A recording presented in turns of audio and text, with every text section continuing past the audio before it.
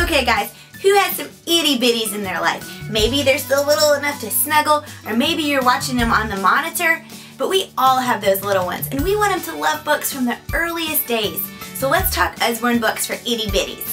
So how cute are our Hushabye books? They're soft, they're snuggly, they have little hooks that you can hang on a stroller or above a crib, they have little textures inside and noises, and the sweetest story. I love them, kids love them, they love to touch them, chew on them. We also have our Hello Baby series. This even comes with a teething ring because we know babies love to put things in their mouth. Colors, little flaps, wonderful things for little ones to engage with. We also have stroller books with a great clip that you can hang anywhere. Sturdy board book pages, bright colors. One of my favorite series are our little books. So this is Little Artists, and there's 4 in this series. Each book is filled with bright colors and shapes as it tells a different creative profession that little kids can inspire to.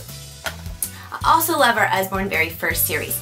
So this is colors and nursery rhymes. They're so fun. There's also numbers and letters in this series, and it's just great because they're simple, bold pictures that don't overwhelm those young developing eyes. You can point and find things and talk all about colors or wonderful nursery rhymes as you sing along and sing aloud to your little one. New for 2017 is our Colorful World series. These are some of my favorite board books.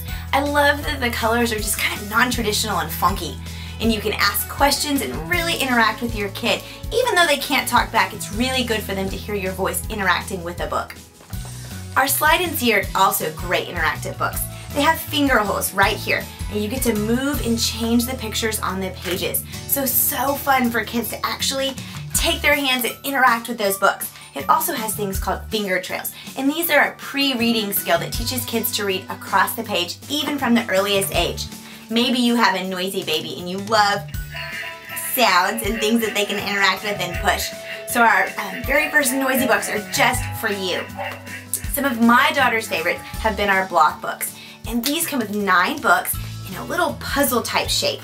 So you can use it as a puzzle, you can use them as reading because they're great and have sturdy pictures, they're really durable, but you can also stack them like blocks. So these really grow with your kids.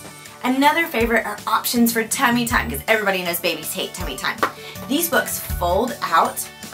You can lay them flat, you can stand them up. One side has black and white, and the other has really colorful pictures.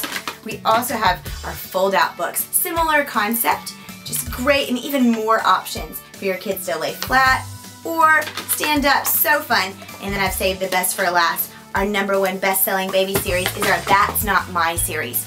Look at this, monkey, fox, panda is our personal favorite. There's over 30 titles in this series, and every single one has amazing textures and adjectives and fun things as you're helping this adorable little mouse find which animal or princess or truck or dinosaur is his. So I hope you've seen something that your itty bitty will absolutely love.